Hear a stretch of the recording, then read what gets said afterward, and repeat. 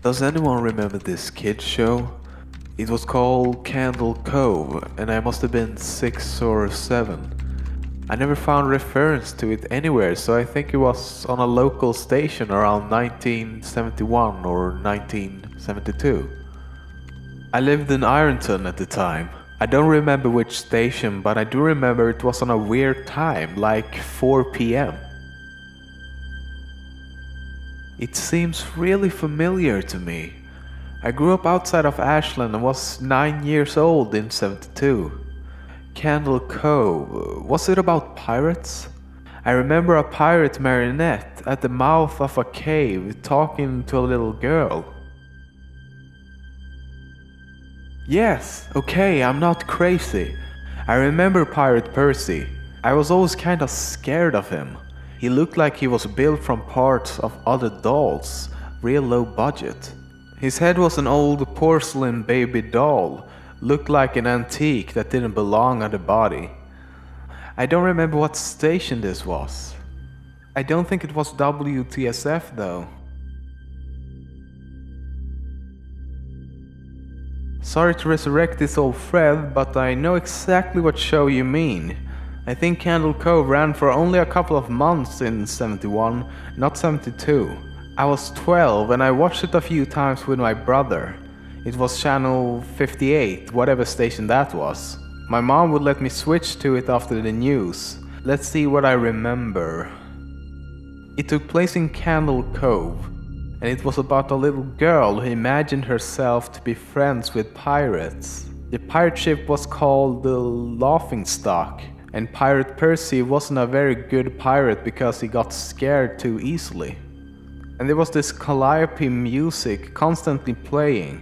I don't remember the girl's name. Janice or Jade or something. I think it was Janice.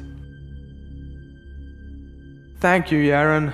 Memories flooded back when you mentioned the Laughingstock in channel 58. I remember the bow of the ship was a wooden smiling face with the lower jaw submerged. It looked like it was swallowing the sea, and it had that awful Ed Wynn voice and laugh. I especially remember how jarring it was when they switched from the wooden plastic model to the foam puppet version of the head that talked. I remember now too. Do you remember that part, Skyshale? You have to go inside.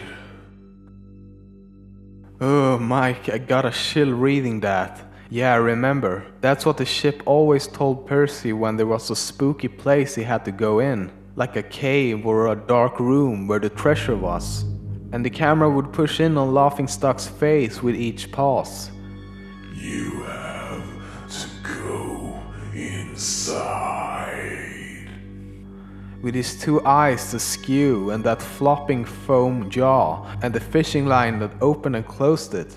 Ugh, it just looks so cheap and awful. You guys remember the villain? He had a face that was just a handlebar mustache above really tall, narrow teeth. I honestly thought the villain was Pirate Percy. I was about 5 when the show was on. Nightmare fuel. That wasn't the villain, the puppet with the mustache. That was the villain's sidekick, Horace Horrible, I think. He had a monocle too, but it was on top of the mustache. I used to think that meant he only had one eye. But yeah, the villain was another marionette, the Skin Taker. I can't believe what they would let us watch back then. Jesus Christ, the Skin Taker. What kind of a kid show were we watching? I seriously could not look at the screen when the Skin Taker showed up. He just descended out of nowhere on his strings. Just a dirty skeleton wearing that brown top hat and cape. And his glass eyes that were too big for his skull. Christ almighty. Wasn't his top hat and cloak all sewed up crazily? Was that supposed to be children's skin? Yeah, I think so. Remember his mouth didn't open and close? His jaw just slid back and forth. I remember the little girl said, "Why does your mouth move like that?" And the skin taker didn't look at the girl but at the camera and said, "To grind your skin." "Oh, I'm so relieved that other people remember this terrible show. I used to have this awful memory, a bad dream I had where the opening jingle ended, the show faded in from black and all the characters were there. But the camera was just cutting to each of their faces and they were just screaming.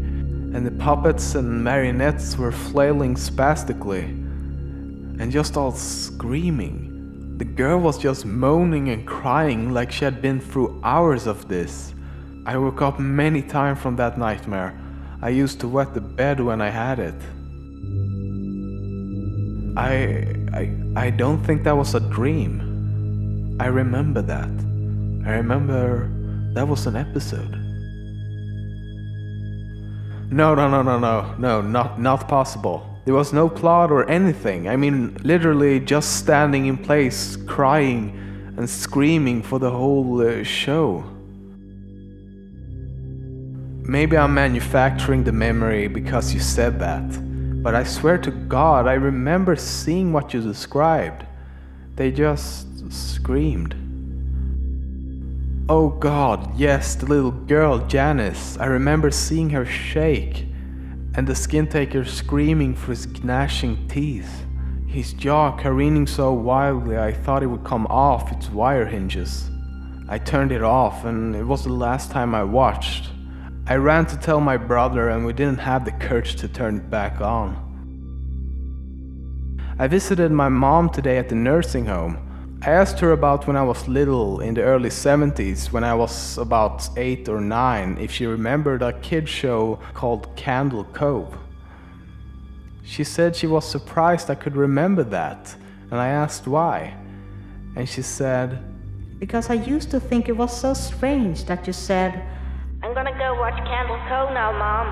And then you would tune the TV to static and just watch dead air for 30 minutes. You had a big imagination with your little pirate show."